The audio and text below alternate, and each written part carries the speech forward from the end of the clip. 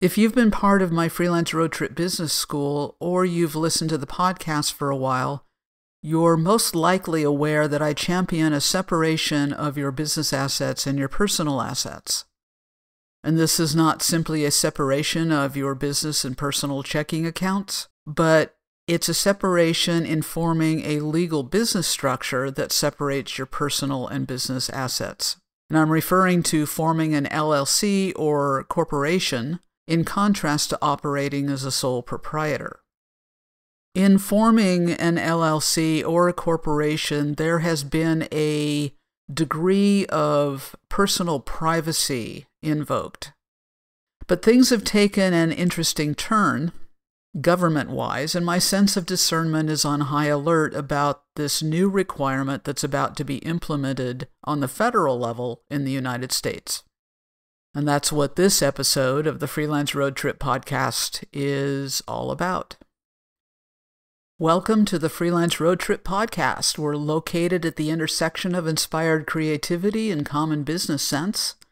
And this is the show where designers, illustrators, and other creativepreneurs like you get answers to business questions such as pricing, writing contracts, finding clients, government reporting, promoting your work, managing your time, building your brand, and staying inspired.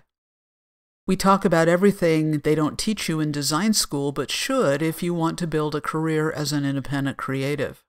I'm your host, Alvalin Lundgren, and founder of Freelance Road Trip and also of Alvalin Creative. I'm an independent brand designer, illustrator, and educator.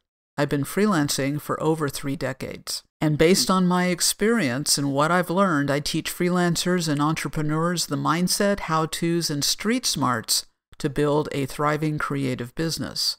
And my goal is to help you overcome the things you're struggling with, find permanent solutions so you can accelerate your creative and material growth. And I also want to keep you informed with accurate and updated information and insights on the changing landscape of freelancing. Again, welcome to the show. You can find the show notes and links will be important for this episode over at freelanceroadtrip.com/show 126. That's show 126. Be sure to follow me on Instagram at Freelance Road Trip and also at Alvalin Creative, and on X, formerly Twitter, at Freelance Trip. If you're interested in the full-on 90-day business school program, go to freelanceroadtrip.com. So the title of this podcast episode is Financial Crimes and Freelancers. So I do advocate for forming an LLC, a single-member LLC, with your Secretary of State, or a corporation. Most freelancers start out as sole proprietors, and it's perfectly okay to continue as a sole proprietor for the length of your career. There are specific advantages, though, to forming an LLC or a corporation, and they are not just for business tax filing, but they create a separation from your business so that your personal assets are not involved if somebody brings a lawsuit against you or your business. If a client decides that a lawsuit is the right course of action to take, the LLC or the corporation will stand in front of you personally. So that's basically one of the huge advantages to forming an LLC or an S-Corp. Because of that separation, as I mentioned in the intro, there is a degree of privacy, of personal privacy and protection of that privacy that has been in place. That, from what I'm seeing, is going to be changing because of a new piece of legislation that takes effect on January 1st of 2024. And it's going to affect all LLCs and corporations of less than 20 employees, from my understanding. This is called the Corporate Transparency Act. It's a new reporting requirement where you're reporting yourself, your personal information as the owner of your business to the federal government. So if you're running as an LLC or an S-Corp or a regular corporation, you get to participate in yet another database, a government database. There's no money involved. There does not appear to be a filing fee to do this, but it seems to be all about money since the Corporate Transparency Act is overseen by the Financial Crimes Enforcement Network of the Department of the Treasury. The thing that's interesting about this is that there's not a lot of reporting being done about the regulation, although it's a serious thing. I'll let you discern that for yourself, but just know that this is not a game. It's a serious thing, and there are penalties involved if you don't comply. This reporting, this transparency filing, is not related to taxes in any way. The IRS is a different agency of the government, but you're required to report your information to this federal database. The new reporting requirements, as I said, become effective January 1st, 2024, and it's a business filing, not a tax filing. This database is newly formed and is maintained by, as I said, the Financial Crimes Enforcement Network. It will be available to law enforcement agencies in the United States and internationally. It's not meant to be a public database. The data will be used to monitor business activities in order to reduce business-related and financial crimes. That's the idea. If we're talking about financial crimes and business crimes, that's a money issue. So they're going to be looking at money, even though there's no filing fee. It is about money and money being hidden for tax purposes. I did some research to discover if this is the result of an agency ruling or a piece of legislation, and found out that it is indeed legislation. The bill was H.R., House of Representatives, number 6395, known as the Corporate Transparency Act, because Congress is suspicious why anyone would want to freelance if not for nefarious purposes. So all small businesses and micro businesses like freelancers seem to be under this scrutiny. So I'm going to read this to you out of the actual bill. It is the sense of Congress that, 1, more than 2 million corporations and limited liability companies are being formed under the laws of the states each year. 2, most or all states do not require information about the beneficial owners of the corporations, limited liability companies, or other similar entities formed under the laws of the state. 3, malign actors seek to conceal their ownership of corporations, limited liability companies, or other similar entities in the United States to facilitate illicit activity, including money laundering, the financing of terrorism, proliferation financing, serious tax fraud, human and drug trafficking, counterfeiting, piracy, securities fraud, financial fraud, and acts of foreign corruption, harming the national security interests of the United States and allies of the United States.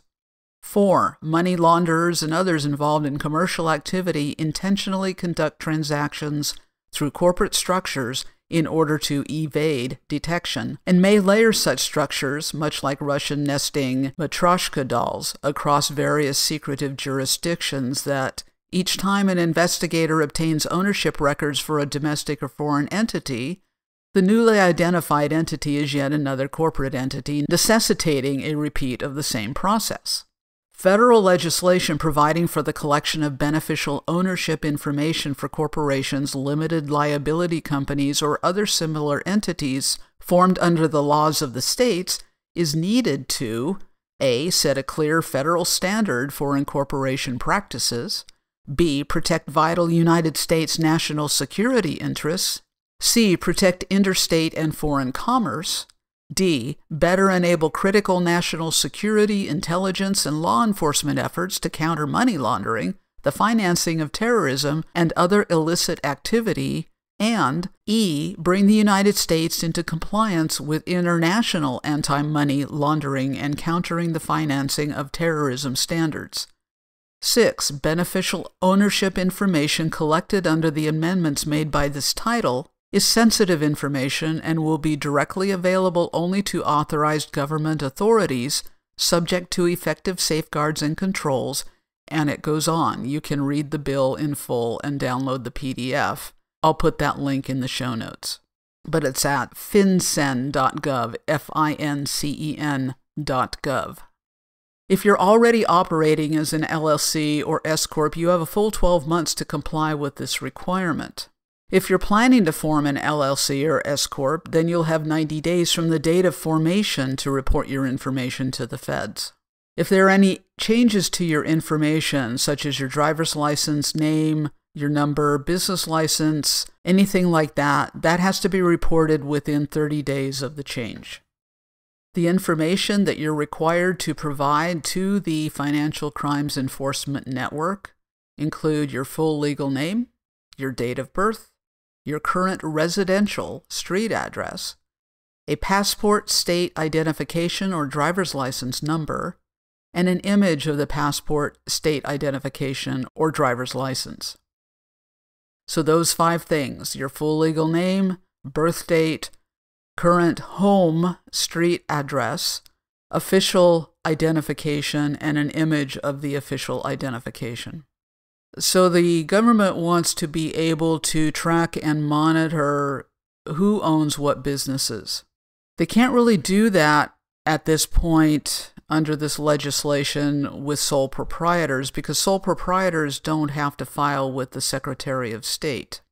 If you are not thrilled with this piece of legislation and you have an LLC or an S-Corp, and you decide that the best option for you is to dissolve that, basically you need to do that before January 1st of 2024. So at the recording of this podcast, that's just a few days away. So this beneficial ownership, it's basically looking at who is the person, the human being who is benefiting by owning the business. And you are a beneficial owner of your freelance business. There are exemptions, but being an independent contractor, a freelancer, is not an exempt category. So the CTA, the Corporate Transparency Act beneficial ownership filing, is mandatory for freelance businesses, and fines for non-compliance are going to be huge, especially if you're an independent business owner. A maximum of $10,000 per violation and up to 24 months in prison. So these are significant. One thing in my research that I think is also something to keep in mind is that scammers are already using this CTA, this Corporate Transparency Act, to take advantage of unsuspecting business owners. The Financial Crimes Enforcement Network website carries this warning above the fold on its homepage. And I'll just read it to you. FinCEN, I guess that's how you're pronouncing it, has been notified of recent fraudulent attempts to solicit information from individuals and entities who may be subject to reporting requirements under the Corporate Transparency Act. The fraudulent correspondence may be titled Important Compliance Notice and asks the recipient to click on a URL or to scan a QR code. Those emails or letters are fraudulent. FinCEN does not send unsolicited requests. Please do not respond to these fraudulent messages or click on any links or scan any QR codes within them. You can read this notice for yourself at fincen.gov. On that same website, you can find information about the beneficial ownership information reporting requirements. That's a mouthful. And they even have a newsletter you can subscribe to. So you are the beneficial owner of your business. You have substantial control over your business activities. You own at least 25% of your business. You reap substantial economic benefits from the business assets and operations. The point of this legislation and this new requirement is to disclose the personal information of beneficial owners.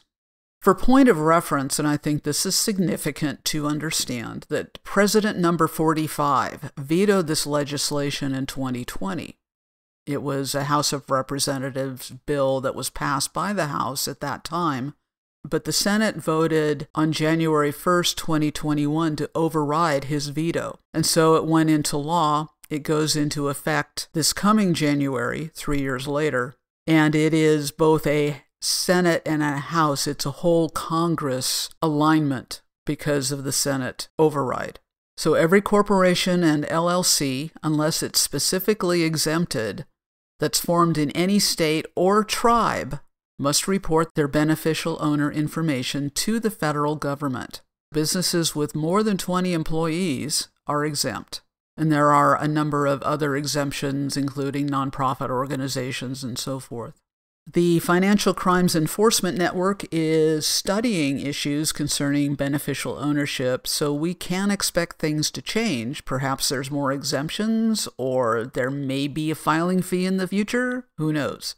And this is my opinion, but with everything else this current administration is doing through the NLRB, that's the National Labor Relations Board, and the attempted legislation in the form of the PRO Act to discourage freelancing and independent contracting, this is one more thing that isn't helping small entrepreneurs and micro businesses. It's targeting small business owners on the basis of supposed or suspected financial crimes, that we are, as freelancers, somehow more likely to evade paying taxes. It increases the burden on businesses, especially multi-member LLCs and corporations that have multiple owners, and especially micro businesses and freelancers. And while it's meant to dissuade money laundering and the financing of terrorist activities, I mean, do you really think the Terrys are going to file under this requirement? But it's another imposition on our right to privacy and related protections, and it adds more control to the federal government over the individual. I've linked the Financial Crimes Enforcement website and other information in the show notes at freelanceroadtrip.com/show126, and I recommend you click on those links and become familiar with the FinCEN website.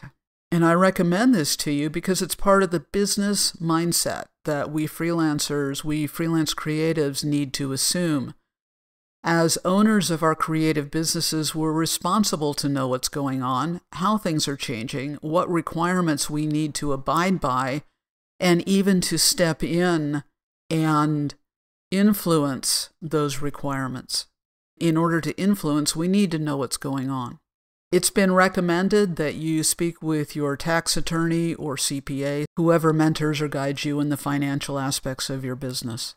And my purpose in sharing this with you is basically to educate you and make you aware. I'm not advising you to do anything other than check out the website, but what you do with that is entirely up to you, and I'm not responsible for any outcomes or any of the decisions that you make based on this information.